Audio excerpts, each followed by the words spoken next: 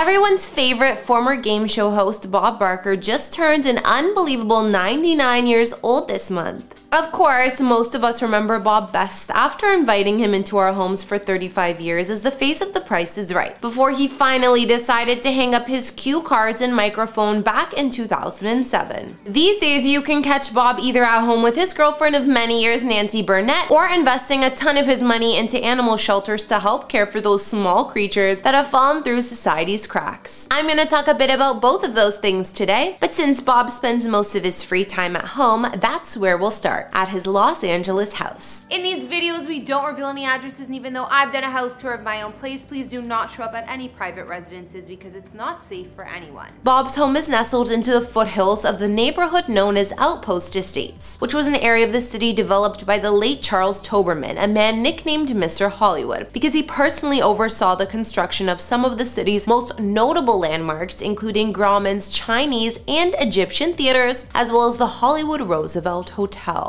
Toberman began construction on the Outpost Estates back in 1926, but he stopped after the market crash in 1929 as the world entered the Great Depression. 3 years later, he was able to raise enough funds to restart construction, and he eventually passed away at the age of 101 years old inside one of the homes located here. In regards to Bob's house specifically, it's a Spanish colonial-style abode built in 1929 and boasting 5,000 square feet of space, as well as 4 bedrooms, an equal number of bathrooms, and a fully stocked maid's quarters. Looking at the home's architectural details, it's said to feature stucco surfaces, low-pitched tile roofs, and easy access between the interior and exterior spaces, thanks to a series of French doors all throughout the house. It's not entirely clear just how long Bob has been living here, though it's certainly likely that he's occupied the residence since beginning to host The Price is Right, back in the early 70s. He previously lived in this home alongside his first wife, Dorothy Jo Gideon, whom he married in 1945 and shared his life with up until her death from lung cancer in 1982. Even after the passing of his longtime partner, Bob refused to move out, instead choosing to remain in the very same spot where he spent so much time creating memories with his wife. In fact, Bob still visits Joe's nearby grave to this day, despite his own physical fragility. Following Dorothy's devastating passing, Bob would eventually open his heart to find love again, meeting Nancy at an animal adoption event in 1983. She's remained at his side ever since, even through a series of health scares, and now enjoys spending as much of her time as possible with Bob inside of his cozy LA pad. Of course, when it comes to the interior of Bob's home, fans have only ever been offered rare glimpses, and I do mean rare. After all, it's not like Bob was born in the social media generation. That means the only occasions we've ever seen inside his place is when he has opened his doors to press photo shoots. Like the time he took a few candid snaps next to his pet rabbit in 2011, or when he gave the press a look at all 18 of his Emmys. He's also given us a peek into what others have referred to in the past as a junk room, a space that holds a special place in Bob's heart because it holds a series of important mementos regarding his past, including models of planes he used to fly back during World War II for the Navy. As for how Bob likes to keep himself occupied at home, well, according to Nancy, he's a big fan of watching TV and movies, though not necessarily The Price is Right. Nancy told Closer Weekly in August 2022, "The Price is Right is different. It's nothing like it was, so it would be entirely different. He'd rather watch a movie or something now." I mean, Bob's feelings are pretty understandable when you take into consideration the fact that he was one of the longest running game show hosts of all time. But for as long as Bob's been around, his home has been around for almost as long. And a few years ago, it actually earned a special recognition because of it. In January of 2000, Bob Barker's home was declared a historical cultural monument by the city of Los Angeles. And no, it's not because Bob Barker lives there. It's actually because of how long the home has remained standing without any architectural work being done to it since its original construction date in the 1920s. Bob applied for the historic designation himself in March of 1999. Any homeowners seeking such a status have to apply through the city's 5-member Cultural Heritage Commission. After a review of the property and an interview with the owner, the commission sends its recommendation to the city's Department of Building and Safety and the City Council. If approved, the designation is processed by the Country Records Office, and the Cultural Heritage Commission then alerts the homeowner, who can buy a plaque confirming their home's monument status. Basically, what the designation meant is from that point forward, Barker could qualify for a tax break given to owners of historic cultural monuments, and his house will be granted protection from being torn down even after Bob ceases to own it. When asked to comment upon the honor the home was given, Bob told the LA Times, "I believe it's important for the city's soul that we protect and preserve as many of these historic and architectural treasures as possible." But Bob's estate isn't the only thing in need of protection. Over recent years, he's also had to start looking out for himself. As much as Bob's home might mean to him, ever since his retirement in 2007, it's also been the location of a series of frightening health scares. First in 2015, while walking along the sidewalk just outside his home, Bob tripped and fell, injuring his knee and creating a gash on his forehead that required multiple stitches. 2 years later, Bob was hospitalized after injuring his head more severely following a slip and fall inside of his Los Angeles residence. About a year after that, Barker was back in the hospital, this time for severe back pain that was believed to have been caused by the original 2 falls. After nearly 2 months in the hospital, Bob was back home. Then in January of 2019, he'd have one last scary fall and an ambulance was dispatched to his house. Thankfully, after receiving some treatment from the paramedics, he appeared to be okay. Now that it's been a few years without any scary reoccurrences, Bob's doctors are said to be pleased with how healthy he is, and Nancy attributes it to his decision to begin taking a full vegan meal replacement at her encouragement. In fact, even though he's now 99 years old, the only prescription medication Bob is on is for his thyroid. That's it. His partner Nancy recently told Fox News, "So he does not take anything for blood pressure, cholesterol, the umpteen other things that most people take as they grow older. He's in very good health for his age, and his humor is still in good shape. He's had a very charmed life." Instead of worrying about himself, Bob's just got to worry about his home, because it seems like if he's not the one having accidents there, someone else is. Shortly after his own health scares, a stranger's car more recently slammed into the side of his house, right by his side gate. Thankfully, the driver was able to make a complete recovery, and while Bob and Nancy were home at the time, they were actually on the other side of the property when the accident happened, so no one was injured. It just goes to show, though, that someone will always be looking to come on down and pay Bob a visit, uninvited or not. Now that we know where Bob has lived for the past half-century or so, you're probably wondering what he does with all of his vast resources of money. After all, his house is nice, but it's far from a mansion. But if you're a longtime fan of Bob, then you already know how much animals mean to him. Bob didn't just drop his recognizable send-off at the end of each and every Price is Right episode because he needed something catchy to say. Animal rights are something he's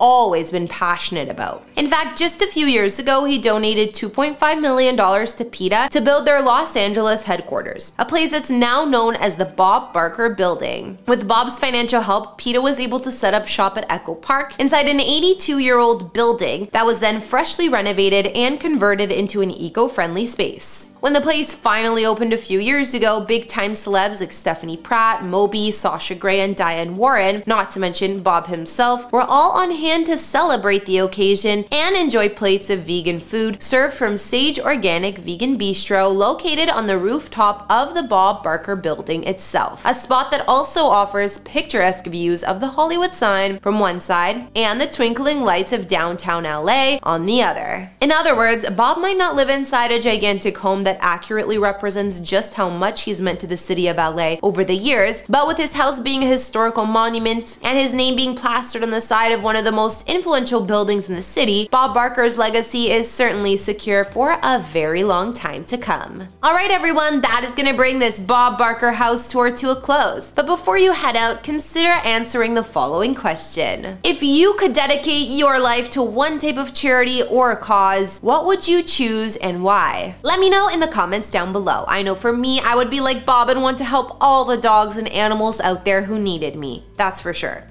Otherwise, like, subscribe, and turn on your notifications to make sure you never miss an episode. My name is Kara the Vampire Slayer. Follow me on Instagram to chat further, and I'll see you all in another video. Bye!